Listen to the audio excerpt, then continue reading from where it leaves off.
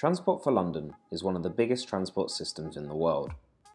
Every day, more than 31 million separate journeys are made across the network of buses, railways, trams and the underground.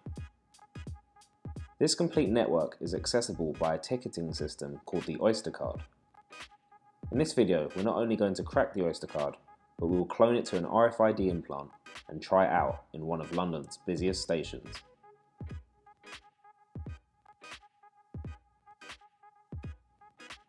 The Oyster card used today is a high-frequency DesFire EV1 card, which uses very strong cryptography and at this moment is secure and virtually impossible to clone. However, the Oyster card system has been in service since June 2003.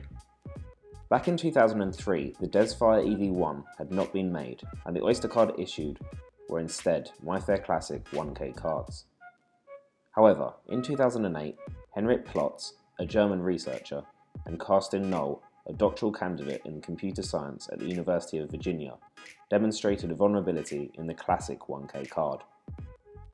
This vulnerability made it possible to extract keys from the card, allowing easy read-write access, and in turn allowing these cards to be cloned. At this moment in time, the Oyster card system still supports these legacy cards, and luckily I had one laying around. Cracking the card was simple, using a Proxmark 3 and a few commands easily found on the web. One of my friends has a special RFID implant that allows the emulation of classic 1K cards, so it was possible to clone the Oyster to his hand, which meant he was able to scan his hand to open barriers and use the transport system.